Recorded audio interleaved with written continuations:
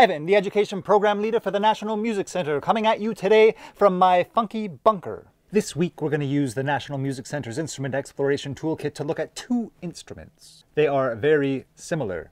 They produce sound in exactly the same way. So we're going to figure out what makes them the same, what makes them different, which one's easier to play, which instrument gives you the most control over the vibrations, and once and for all, which is the best instrument, a clarinet or a saxophone, scientifically speaking. One big similarity between these two instruments is the source of vibration. Both the saxophone and the clarinet use reeds. Reeds are made out of wood, specifically bamboo. The tip is very thin and then it gets thicker as it goes. This clarinet reed is slightly smaller than this saxophone reed. Otherwise, they're pretty much designed the same way. What's the source of energy for saxophones and clarinets? Air. We must use our lungs to create a flow of air that will make the reed vibrate. Now, reeds don't really vibrate on their own. We have to attach them to a tube. But both the clarinet and the saxophone have a mouthpiece. This part goes in your mouth. These are very similar in design and shape. They both kind of taper down. Both of them have a square shaped hole down here. That flat spot is where you put the reed. And then you want to line up the reed with the top of the mouthpiece, and then it is held in place. Not with my fingers. It's usually held in place with this. It's called a ligature. This goes over the top. Tighten this. So now this reed is attached to this mouthpiece. It's just sticking out a little bit so that there's a path for the air. But if I blow into this, this reed is going to slap up and down many, many times a second because it's fixed at this side and free to vibrate over here.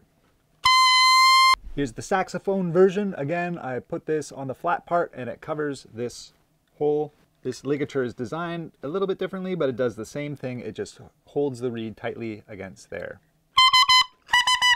Wonderful. At this point, to my ears, these sound almost exactly the same, but let's check it in the spectrogram. I'd say the sound print is very similar between these two. So far the clarinet and the saxophone are more or less the same, but let's keep building. The next part of the clarinet is this little guy. It is a neck. You can see it is a little tube. It bulges out a little bit here. On the inside here though, I'd say there's a hole that's the same size on either side, making it a cylinder. So I've attached this here, and let's see how that changes the sound. Fascinating. The saxophone neck is different in a couple of ways. First of all, we're going to notice that the material is changing. Clarinets are usually made out of wood. I think this one's plastic. And saxophones are usually made out of brass. Another change is this neck curves down. The sax neck also has a hole up top, which is covered by this doohickey. And probably the most important change with this one is that this hole is much smaller than this hole. That changes the nature of this 3D shape. That makes this a cone. Let's see how the cone changes things.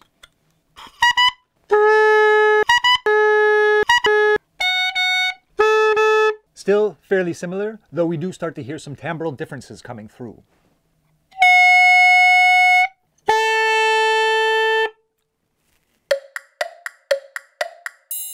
With just this much instrument, I have some control over the sound. Mainly I can control the volume. I'm controlling that with how much air I blow into the instrument. I do not, however, have much control over the pitch, except a little bit of wiggle in my jaw. Clarinet and saxophone players will use that technique with their jaw to create vibrato. If that was all this instrument was, it would be a little bit boring. So let's add a little bit so we can control the pitch. Next on the clarinet, we have this long tube with all these little bits of metal, and those bits of metal are covering holes. Really, this comes in two pieces.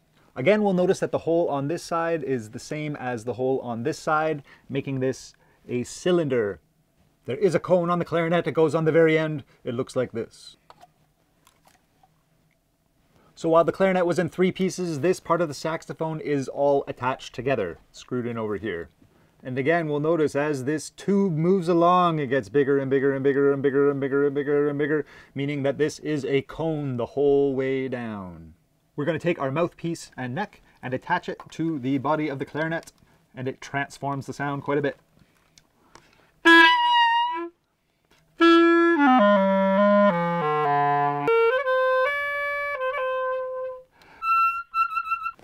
Let's do the same thing with the saxophone. I'll take the mouthpiece, attach to the neck, and put it onto the body.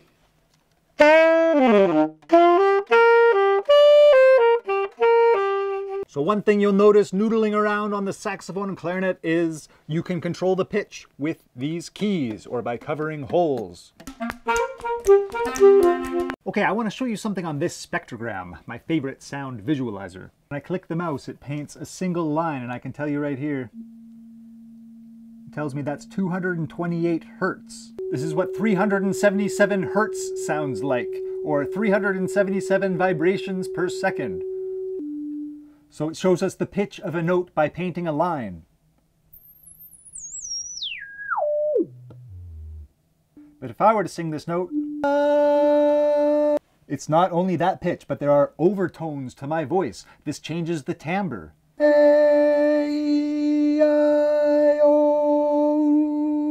Each vowel sound has a different sound print, and that's the same thing with instruments. So we can compare the brightness of an instrument by how many lines or overtones there are on the spectrogram.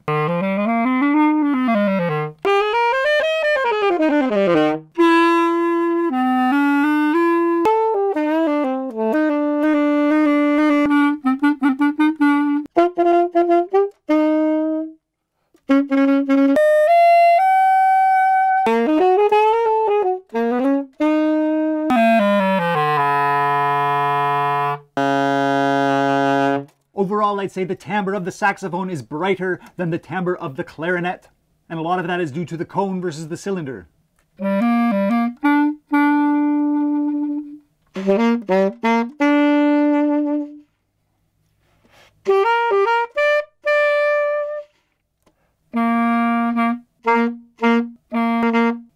Look, I know I've been saying cone and cylinder a lot in this video, but it's very important. Think about it. We're making a mess of vibrations with our reed and then sending them down a tube. So the sound waves are zipping down, they're echoing about, they're interacting with each other. Sometimes they're canceling each other out, and then they exit out here. With the cone, they're still bouncing around, they're still being sent in a tube, but more of the echoes will be reflected out because of the angles of the walls. This results in more overtones escaping, and the sound is also louder. So which instrument is better, the saxophone or the clarinet? Clarinets give you more volume control, from the quietest whisper to the shrillest shriek. It's really hard to whisper on a saxophone like that. But the saxophone has more volume overall. The clarinet gives you more notes. You can play from a low E to a high A, whereas on the saxophone you get a low B flat to a high F sharp. The note layout's a bit more complicated. With the keys closer together, it's easier to play fast notes. I'll be able to play notes just as fast on a soprano saxophone than a clarinet. The further apart your fingers get, the harder it gets. More classical repertoire. More rock and jazz riffs. Sweeter. Saxophones are shinier, lighter, honkier, pointier, curvier. Look, I knew there was no answer to which one is better. Better at what?